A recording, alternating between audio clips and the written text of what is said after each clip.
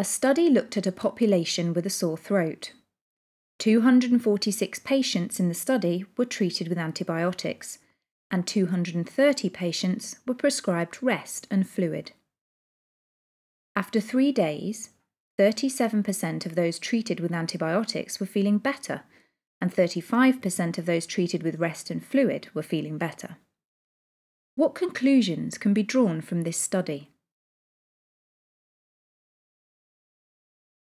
The population that took the antibiotics are only marginally better off than those who only took rest and fluids.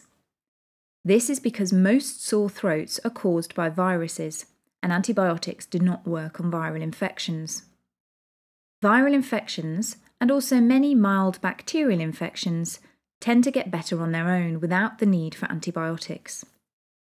A second population has a bacterial infection which requires antibiotics.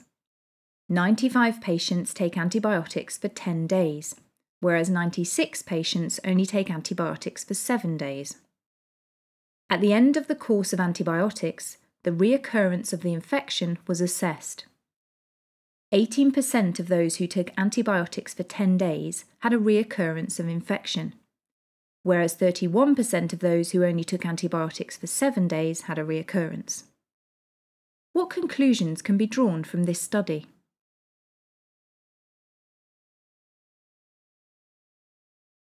Those who only took antibiotics for 7 days had a greater chance of the infection reoccurring, as bacteria were still present in their bodies. The bacteria remaining in the body is also at risk of becoming antibiotic resistant, due to the exposure of lower concentrations of the antibiotic where the infection is. It is important to take the full course of antibiotics, and exactly as prescribed by your doctor, to remove all harmful bacteria present in your body. Otherwise, your infection may come back, and you encourage the emergence of more resistant bacteria.